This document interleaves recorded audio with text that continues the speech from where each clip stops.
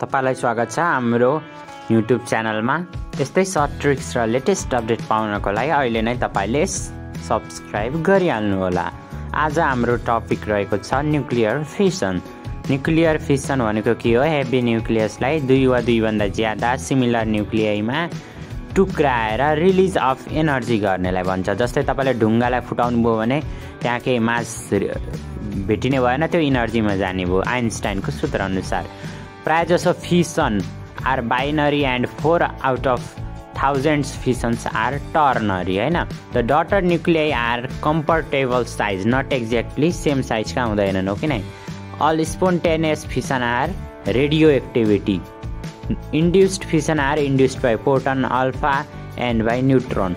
हेर्नुस्, तपाईले फिसन भनेको मतलब तपाईलाई यहाँ एउटा ट्रिक दिदिन्छु, तपाईले अहिलेसम्म मेमोराइज गर्ने। सन मतलब के हुन्छ? छोराछोरी। छोराछोरीमा चाहिँ के हुन्छ? घरबाट छुट्टिन्छन् पछि। अनि फिसन छुट्टिनुलाई भन्छ फिसन। सन मतलब छुट्टियो, त्यसैले फिसन मतलब टुक्रियो। सन छोराछोरी छुट्टिने भयो, यसको अर्थ त्यसको टुक्रिने भयो। जन भनेको जोडिनु। जन भनेको परिवार जन भन्छन् नि, जोडेर बस्नुलाई, त्यसलाई के भन्छन्? दुईवटा न्युक्लियाई जोडेर ठुलो न्युक्लियाई बनाउनेलाई भन्छन् फिजन हैन। अब हामीले अहिले फ्युजनको बारेमा गरिरहेछौँ। हेर्नुस्, तपाईले एउटा न्युट्रोन लियो, थर्मल स्टेबल 235 युरेनियममा, त्यो लाएर जथाभावी घुसाइदियो, अनि के हुन्छ? साइज इन्क्रिज भयो, हो कि नै। अनि हामीले बोर्ड्स एटोमिक मोडेल अनुसार जब एक्साइट स्टेटमा बाहिरबाट न्युट्रोनले ठोक्काइदिने भने त्यो अब तपाईलाई हानेपछि कोही मान्छे आफूलाई हानेपछि रिसाउँछ, हो कि नै। रिसाएर अब झगडा गर्न लाग्छ, तोडफोड गर्न लाग्छ, दाँत टुट्छ नि। त्यस्तै एमा रियाक्सनमा पनि हेर्नुस्, तपाईलाई त्यसले हान्यो, तपाईलाई रिस उठ्यो, अनि त्यस पछाडि तपाईको त्यहाँ झगडा पर्दाखेरि दाँत मुख टुटेर दुईटा दाँत मुख भए। तपाईले हेर्नुस्, यसरी याद गर्न सक्नुहुन्छ। तपाई सब्स्क्राइब गर्नुस्, तपाईको लागि बेस्ट भन्दा बेस्ट। अब एक दिनभरि पुरै पढाउने, बरु म लाइभ आएर पढाइदिउँला हैन। तपाई सब्स्क्राइब गर्नुस्। सब्स्क्राइबर जति चाँडो हुन्छ, हामीसँग टन्न भिडियो छ हैन। तपाईले यो अहिले कपीमा सार्दै गर्नु होला। बहुत इम्पोर्टेन्ट रियाक्सनहरु हामी तपाईलाई दिइरहेका छौं।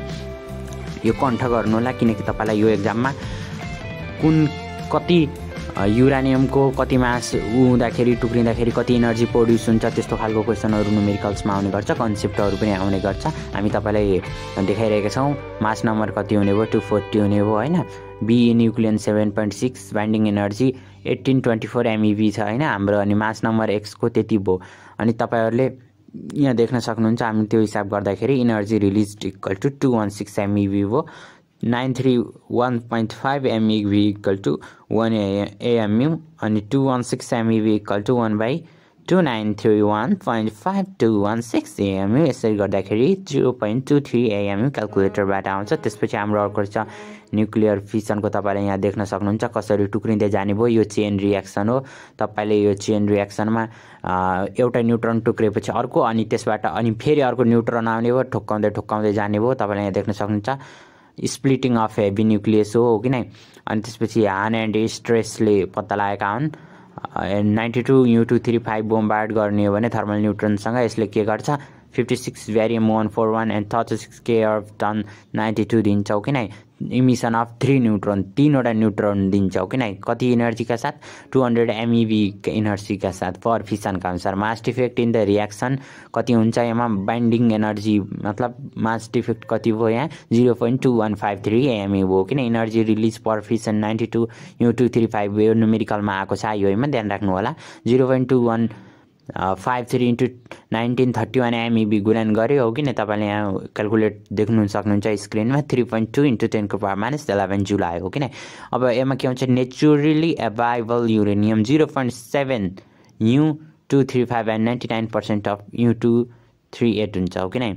तपाईले यो हाम्रो मुस्ताङ क्षेत्रमा नेपालमा पनि युरेनियम पाइएको थियो, अनि तपाईले त्यसलाई सम्झिन सक्नुहुन्छ। हेर्नुस्, अब हाम्रो फ्युजन गर्दै 3टा न्युट्रोन ठोक्काइदियो, त्यसबाट अर्कोमा अनस्टेबल भयो, अनि फेरि 3ले 3टा फाल्यो, अनि त्यसरी भयो, कि नै। अब हाम्रो यो कन्ट्रोल्ड फिसन र अनकन्ट्रोल्ड फिसन, यो कन्ट्रोल्ड फिसनहरु चाहिँ हामीले के काममा गर्छ भन्दाखेरि हामीले इलेक्ट्रिसिटी प्रोड्युस गर्नमा हैन, बाफ निकालेर जेनेरेटर बनाएर। अनि अनकन्ट्रोल्ड मतलब कन्ट्रोल नभएर जथाभावी यो एटम बम हिरोसिमा र नागासाकीमा खसाइएको, हो कि नै। तपाईले देख्न सक्नुहुन्छ feasible atom each fusion releases multiple neutron, but on average only one neutron per fusion goes to start another.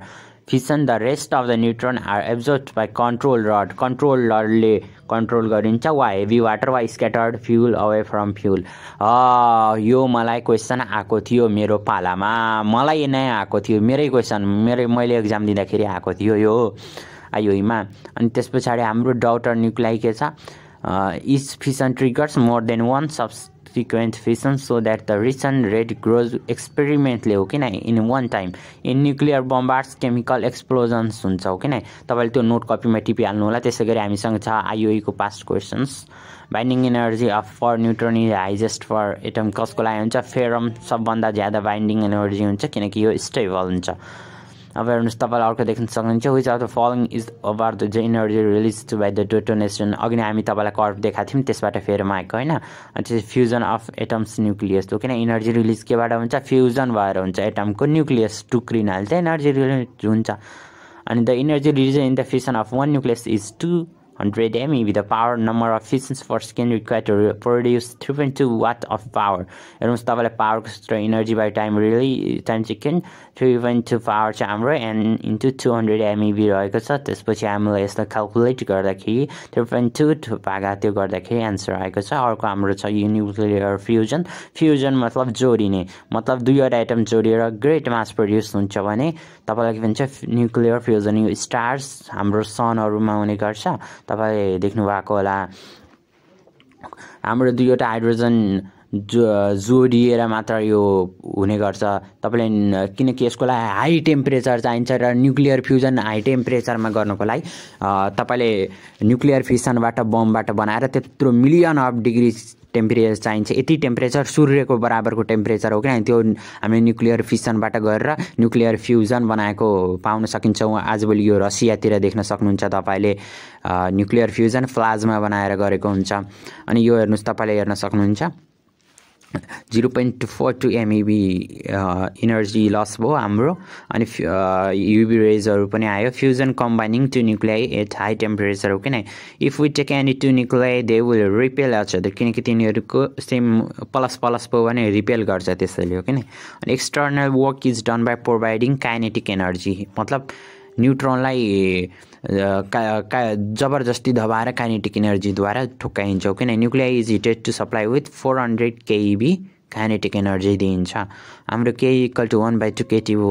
तपाईँलाई थाहा छ यो सूत्र बोल्ट्जम्यान्स कन्स्टेन्ट K भनेको। अनि K भनेको 400 keV हुन्छ हाइड्रोजन न्युक्लियसको लागि। अनसल्भिङ गर्दाखेरि कति हुन्छ हाम्रो T = 10 3 × 10⁹ K। This is must temperature is not possible. यो किनकि पोसिबलमा अर्थमा हुनै सक्दैन, यो स्टार्समा हुन्छ। त्यसैले प्लाज्मा स्टेटबाट गर्ने गरिन्छ यो high temperature molecules of ग्यासियम the ionise गर्नको लागि होइन। अनि त्यस पछाडि प्लाज्मा स्टेट मैले भने तपाईँलाई त्यो फिसन गराएर हाम्रो बम बनाइसकेका छन् तर अहिले प्रयोगमा ल्याउन मिल्दैन किनकि त्यस्तो प्रयोग गरेपछि पुरा पृथ्वी नै ध्वस्त हुन्छ। हाम्रो रसियाले बनाइसक्यो, हाम्रो उत्तर कोरियाले पनि बनाइसक्यो, बहुत डेन्जर बम बन्छ यो। हाम्रो यसमा ज्यादा इनर्जी रिलिज हुन्छ। यो हिरोसिमा र नागासाकीमा खसेको फिसन हो, यसमा हाम्रो फ्युजनमा अझ ज्यादा एनर्जी रिलिज हुन्छ। तपाईँलाई हामीले कर्भ देखाइरहेका छौँ स्टेबल स्टेटको, तपाईँले ध्यान दिनु होला। तल सब्सक्राइब यदि तपाईँलाई हामीले थोरै पनि माया गर्नुहुन्छ भने तपाईँले थोरै पनि सहयोग भएको छ भने एकपटक सब्सक्राइब गर्नु होला होइन। Nuclear fusion is exothermic process हो किन एकचोटि फ्युजन स्टार्ट भयो भने फर्दर एक्सटर्नली हिटिङ चाहिन्छ। अनि त्यसपछि न्युक्लियर फ्युजन भनेको temperature of 10⁹ Calvin cannot be obtained on earth in control म्यानरबाट चाहिँदैन। To start fusion of atoms we need to explore an atom bomb मैले भने किन। अनि केही प्रोभाइडेड फर अफ फ्युजन दिन्छ जो कति हुन्छ 10⁹ केल्भिन चाहिन्छ त्यो दिन्छ। अनि त्यसपछि यो चाहिँ हाम्रो हाइड्रोजन बम बन्छ। अघि नैको एटम बम अहिलेको हाम्रो hydrogen bomb. Such high temperature is maintain in stars our like सनमा जस्तै हुन्छ कि नै। आवर सन और स्टार कति हुन्छ 90% हाइड्रोजन र हिलियम ग्यास हुन्छ, 10% अदर एलिमेन्ट र केही अर्ग्यानिक मटेरियल पनि हुन्छ त्यहाँ हो कि नै। यसरी तपाईँहरूले देख्न सक्नुहुन्छ। So for the fission heavy element must be present which is not in सनमा नभएको हो कि नै।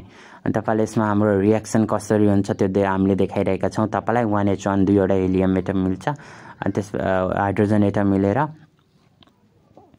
21H को भएको बनाउँछ, त्यसपछि 21H र अर्को हाइड्रोजन मिलेर हिलियम एटम बनाएर एनर्जी प्रड्युस हुन्छ। त्यो रिएक्सनहरू हामीले अघि नै देखाएको ब्याक गरेर पुश गरेर हेर्न सक्नुहुन्छ। त्यसपछि हाम्रो क्वेसन रहेको छ एउटा मिडियम लेभलको, which energy more amount of energy per unit fusion र फ्युसनमा सबभन्दा ज्यादा कसरी न्युक्लियर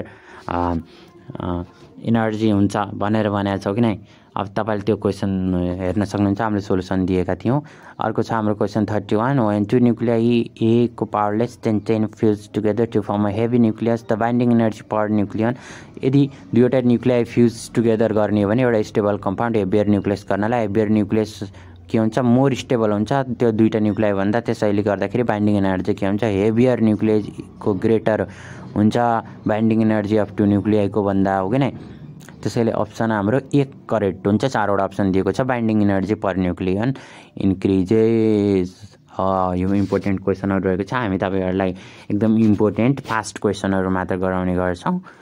सब्स्क्राइब गरिहाल्नु होला। थोरै पनि तपाईलाई हामीलाई एकदम ठीक लागेको छ भने, नलेज पाउनु भएको छ भने, हैन। If 1 microgram of completely destroyed in an atom bomb, how much energy will be released? हेर्नु त यो फिजिक्स भनेको हाम्रो वरिपरिकै रहेको हुन्छ। यदि हामीलाई 1 माइक्रोग्राम कम्प्लिटली डिस्ट्रोय गर्ने भने कति एनर्जी रिलिज हुन्छ भनेर सोधेको छ। E=mc² सूत्र आइन्स्टाइनको तपाईले थाहा पाउनु भएको होला। त्यसबाट पत्ता लगाउन मिल्छ। हाम्रो रहेको छ मास अफ युरेनियम m-1 ग्राम गर्दाखेरि 10⁻⁶ भयो। हाम्रो स्पिड अफ लाइट कति हुन्छ भ्याक्युममा 3 × 10⁸ मिटर प्रति सेकेन्ड रहेको हुन्छ। E=mc² मा हाम्रो त्यो मास राख्दाखेरि 10⁻⁶ इन्टु c को भ्यालु 3 × 10⁻⁸ को होल स्क्वायर राख्दाखेरि 9 × 10⁻10 जुल भयो कि नै। यो हाम्रो रिक्वायर्ड एन्सर भयो। त्यसैले 1 mg अफ युरेनियम 235 के हुन्छ, completely डिस्ट्रोयड in an atom bomb. त्यति एनर्जी रिलिज हुने भयो। अनि त्यसपछि हाम्रो अर्को क्वेसन रहेको छ, determine the energy release during the fission of 1H1 to form a 4H82 nucleus. The total mass of produced is 4.001 यति हुने भयो। You mass of proton is हाम्रो 1.0078 यु हुने भयो। हाम्रो मास अफ न्युट्रोन कति हुने भयो, 1.0078 हुने भयो। त्यसपछि हामीले त्यसको सोलुसन दिएका छौं, तपाईलाई हेर्नु होला। हाम्रो अर्को क्वेसन रहेको छ, nuclear fission reaction is given below. हाम्रो त हाइड्रोजन फ्युजन रिएक्सन दिएका छौं। कति एनर्जी लिबरेटेड हुन्छ, 2 ग्राम अफ ड्युट्रोन्स फ्युज गर्दाखेरि भन्ने छ। हाम्रो for 2 gram of diffusion energy release 3.2 2 KG neutron 2 × 10⁻2 गर्दाखेरि हाम्रो 6.023 × 10⁻23 × 10⁻3 एटम भयो, हो कि नै। हाम्रो चाहिँ कति हुन्छ, 2 एटम अफ डिफ्युजन गर्दाखेरि 3.2 MeV एनर्जी रिलिज हुने भयो। 1 एटम अफ डिफ्युजन गर्दाखेरि 3.2/2 हुने भयो। हाम्रो यो के भन्छ त्यसलाई नेपालीमा, हामीले यो 10 कक्षातिर पढेको रुल लगाएको एउटा हामीले बिर्स्यौं, हैन। 6.023 × 10⁻26 एनर्जी रिलिज हुन्छ। 3.2 हाम्रो अघिनेको गर्दाखेरि 10⁻33 MeV हाम्रो एनर्जी रिलिज हुन्छ 2 केजी अफ ड्युट्रोन फ्युज गर्दाखेरि। र यस्तै लेटेस्ट सर्ट ट्रिकको लागि अहिले नै सब्स्क्राइब